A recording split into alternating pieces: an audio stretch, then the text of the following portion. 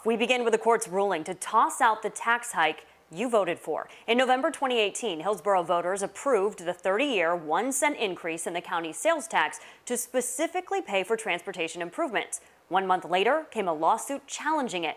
Now 2 years later, and it's off the books. 10 Tampa Bay's Liz Crawford explains how this will impact your commute today and in the future.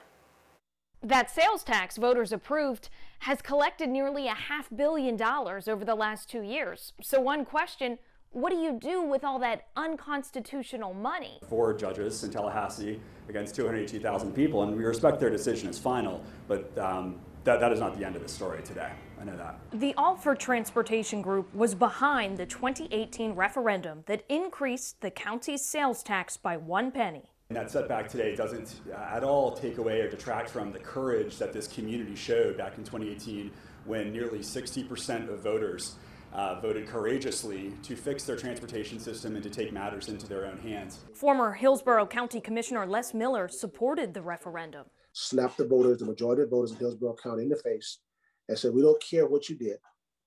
We found whatever the case may be that is unconstitutional. In an opinion posted Thursday, Florida's Supreme Court said because the amendment dictated where exactly tax money could be spent, made it unconstitutional. The Florida Supreme Court basically said that citizens cannot say how they want their tax dollars spent, but that is purely within the realm of the power of the county commission. Commissioner Stacy White filed the lawsuit in 2018. Despite those that have repeatedly attacked me, I am delighted with the ruling as it affirms my assertion that this referendum was unlawful. This convoluted referendum was authored by interests consisting of a very small number of individuals who said they had it legally vetted. So about all that money already collected, well, no one's really sure what happens to it.